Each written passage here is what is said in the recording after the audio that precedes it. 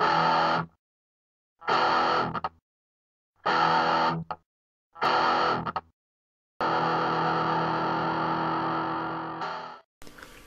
guys, Sponge Murphy here, back with another eBay loot video. I've been trying to stay off eBay for the last couple of weeks, trying to build the PayPal funds up a little bit in case any new scam and stuff comes out, or even the Nagash model.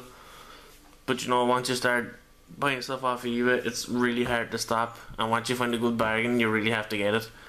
So this video I have two new models that I got. These are for my Ogre Kingdom army.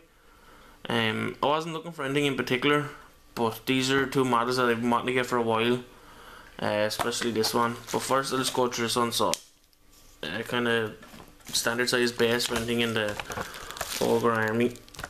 Let's get this open. So if anyone knows, as you can see, this is a Gorger model.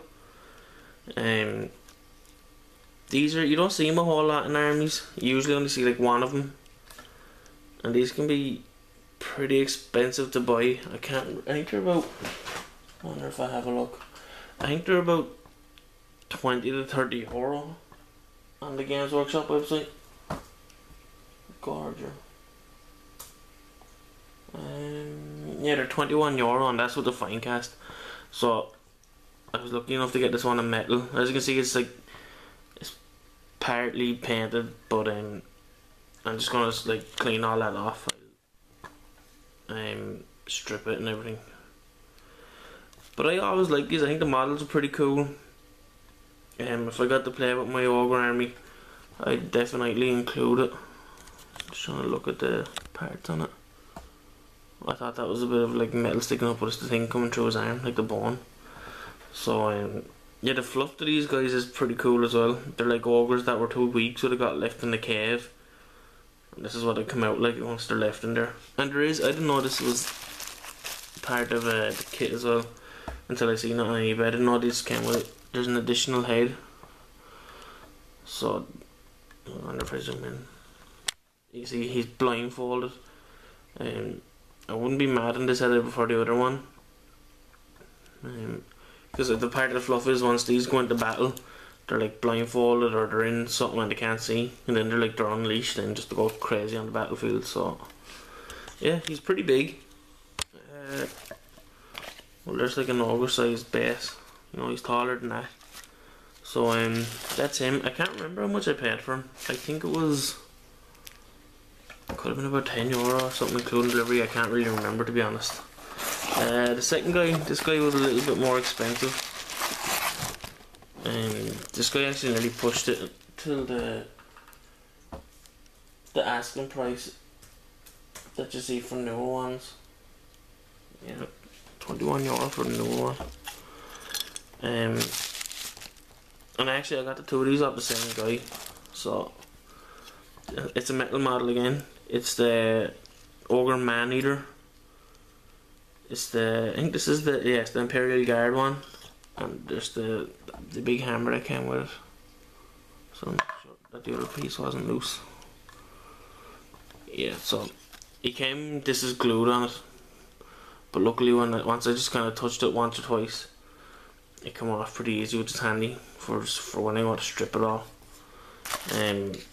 Yeah, I've been wanting to get man eaters into my Ogre army since I got the book. But like, you need a minimum of 3 of these guys.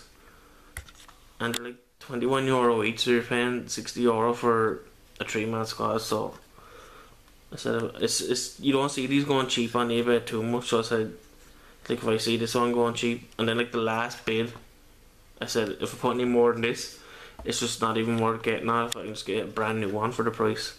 But my very last bid, I did get it. So this is the Imperial one. So the story with the